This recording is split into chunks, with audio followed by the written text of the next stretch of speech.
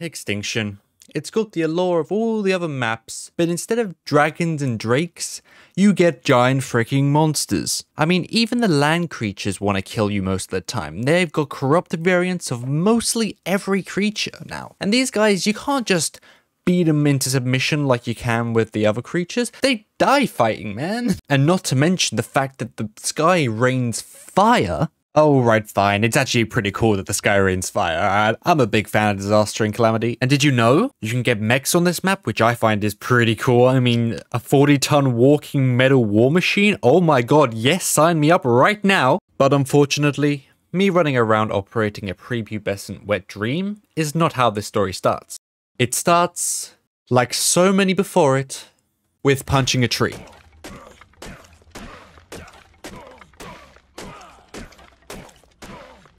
I'm having fun. After chasing a pig around for a while, I found a spot to build my tent base, and was getting ready to make my first tame. But of course, an hour and a half in, I realized I wasn't recording. The video files had corrupted and stopped the recording, so I got none of this on camera. So a time skip later, and I have the bare essentials. I have metal weapons and tools, and a few tames. The Iguanodon, the Pterodon, and a Phomia. Hehe, poop.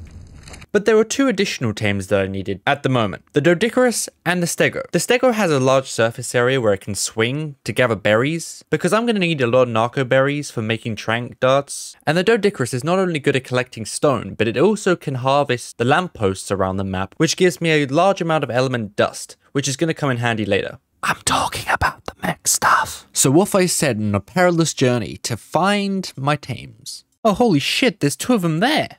Honestly, I thought it would take a while to find one, but it turns out I found one pretty much straight away. But this is Ark, and it's not going to be that easy. Unfortunately, there was a Carno around, and it got to my tame, and I killed it. Yeah, I couldn't be bothered. I went to find something else. But again, this is Ark, and something got to it, and I ran away, because I am unequipped to fight.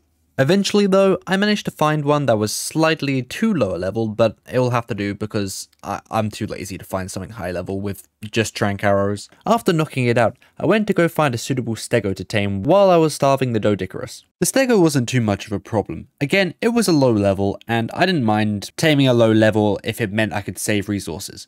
The Stego is quite slow like the Doedicurus, so I could just sort of run away and then shoot and then run away and then it would catch up to me and then I'd run away and so on and so forth. It wasn't too complicated, alright? There was a certain point where the Stego sort of stopped and started wagging its tail like a dog. It must like me. So I took full advantage of this and I peppered it with just a ton of trank darts, which was very handy, and it went down pretty quickly without a fuss. So yeah, that was pretty easy. So finally the Doedicurus tamed up, and I wanted to take him out for a test spin, so I took him back to the city and decided to try him out on a few poles to see how much resources it gives me.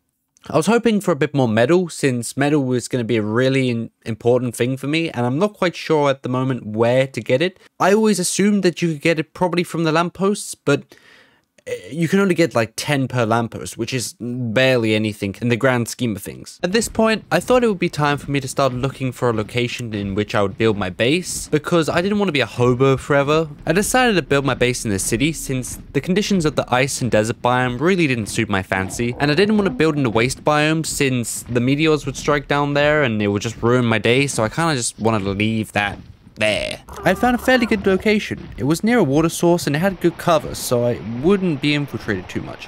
The only downside is that it did actually have like a back doorway to what looks like the waste area.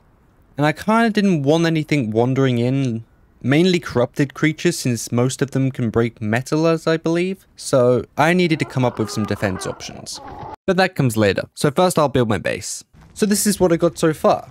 Obviously it's not quite done yet, but as you can see, it's sort of on the way there. I thought it would be a little bit boring, me recording all of the process of building, so I just sort of come back middle and then end point to the construction process. Now, this base is going to have 3 levels. The bottom, which is going to be the storage level, the middle, which is going to be sort of the practical workstation level, and then the top, which is going to be the trophy room / bedroom area. This is necessary since I'm going to have to defeat the bosses multiple times on this map, so I thought I would, you know, give it a go with all the different trophies that you can get. Several days later. Alright, so this is it. This is what I got so far. It's it's not completely done yet. I still need to add a few things. Mainly the I need water already? Jesus. Rehydrated. Alright, I probably should do it from the outside. Alright, let's have a look. So down here is probably, I'm leaving a little bit of space just to let something, I don't know, maybe an industrial forge, maybe a tech replicator. I'm not sure what's going in the middle here. I haven't decided quite yet. That's all. In this little part here, I'm probably going to put some volts on each side, and then maybe, I don't know, like a generator in the corner down there. Up here is sort of the, as I said, the sort of workstation. This here will be one day replaced by a actual chemistry bench instead of this, but for now I'm poor and I need to get different tames, but I want to do that in a different video, so I can't do it now.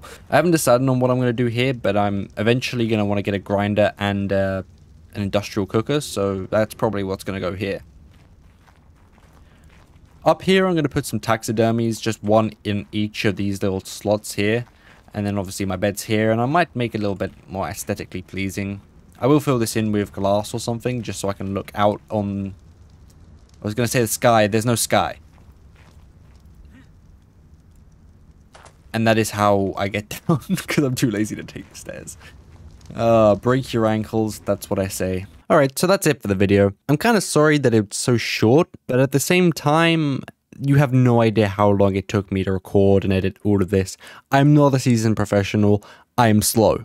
I am like a snail, but not in that one movie where the snail's really fast. Anyway, in the future, I'm probably going to do more Let's Play-esque sort of thing instead of like the compilation things that I've been doing, since it's just so much work and I kind of want to get videos out weekly instead of missing deadlines because I have a life as well. So yeah, next video I plan on uploading on Saturday. It might be a little bit later, I'm not sure, but yeah. Anyway, that is it. Thank you for watching, you nerds, and I will see you in the next video.